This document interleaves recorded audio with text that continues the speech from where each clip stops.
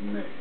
A group of Greens gathered today to bring attention to their alma mater. A group of former graduates held a rally to save South Park High School.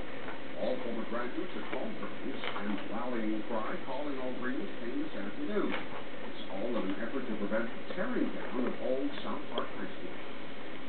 Well, I think our historical monuments and buildings just should not be taken away. It's just our history, and it's a beautiful building, and I just think that, it needs to stay, and we need to preserve some of our history, especially a building as, as old and wonderful as that building should